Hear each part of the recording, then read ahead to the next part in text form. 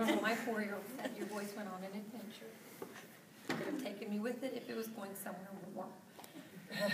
Okay, so we have to talk about device considerations. And we start off talking about legacy devices and how they're old school, and that's just really the way to look at it. And when we say legacy devices, we talk about laptops or desktops. And if we're going to, in a school district, if we're going to get rid of them, though, to move to that, what are we going to do with them? Because some of them, the school districts have put a lot of money into legacy devices, and they'll frown a little bit on that.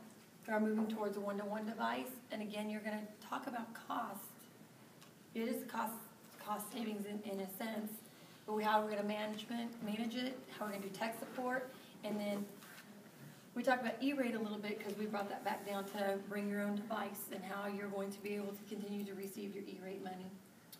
Virtualization, we talked about like going to the cloud and things, but now you got to talk about assessments, and even though we're moving to Common Core, we're not quite for sure the assessments that they're going to choose for us yet, and how's that going to play out in the school districts. Creating and productivity, even with our legacy devices, we have some of those, and the tools that went with the legacy devices that we've already purchased for the students. Even though this is quick, fast, and easy, it's been purchased in a school, and they're going to want you to use it till it dies or falls apart. Okay. Devices and being mobile.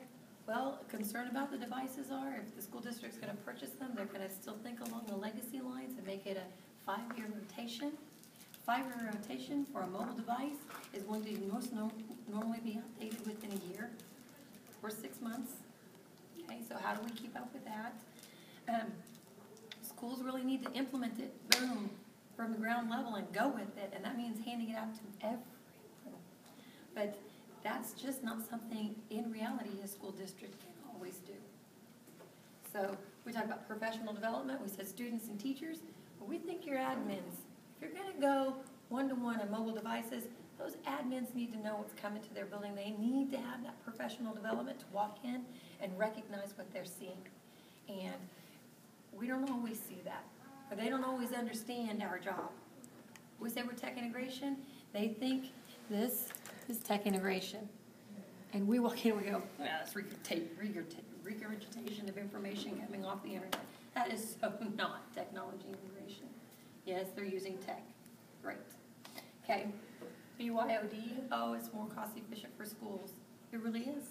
Parents are buying these devices for their kids left and right. But only if you have the infrastructure to support it. Exactly. If you do not have the infrastructure to support that, we said management nightmare. We called it a management nightmare if things aren't set in place.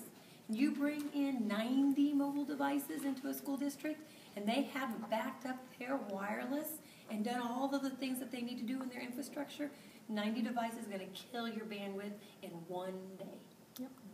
Okay, you thought it moved like a turtle then? Mm-hmm. It's a dead turtle with all 4 legs up in the air. It's just not going to happen. So that's where our concerns are at. Well, we also want to include the board. Huh? Oh, and including the board. Include the board. The board of your education, of your establishment, they need to know what's going on. You can walk in and tell them this, but when you walk in and show them this, it's a whole different thing. So keep them included. Keep them included on all of the information and show them how it's working. And all of a sudden their eyes light up just like kids from experience. Any?